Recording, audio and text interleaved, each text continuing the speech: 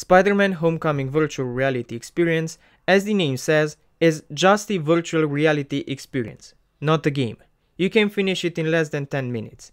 The whole experience consists of some quick target practice. You first train to calibrate your web shooters, then you jump on a crane, shoot Vulture, and patch a crane with webs. That's it. That's the game. It's more of a tech demo. I will say a cool one, but having almost 1 GB occupy space on your PS4 just for 5 minutes of VR target practice isn't worth keeping. You can try it one day if you're bored and want to play something on your VR, but just know that it isn't a game, it's a demo.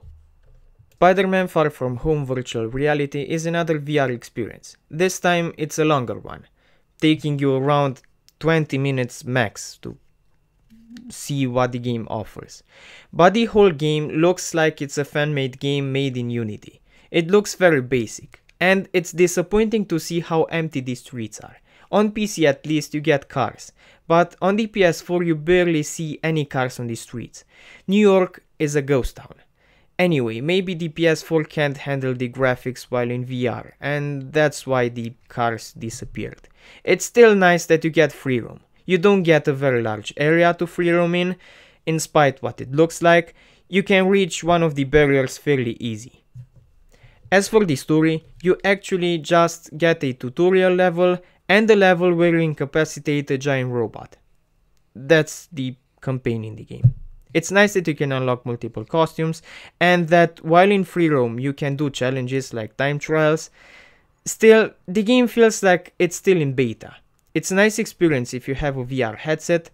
Also, I have to warn you with something. I usually don't get motion sickness. I think I never did. But with this game, I experienced it.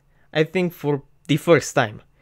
Going in a pendulum while standing up straight confused my brain. My inner ear said that I was standing while my eyes were telling my brain that I'm swinging. It was weird, and I got motion sickness. But still, the game is great. I mean, the 3D in VR headsets is impressive, and it's a nice experience overall. And if you're bored and want to just play something on your VR, you can try this one. It's fun.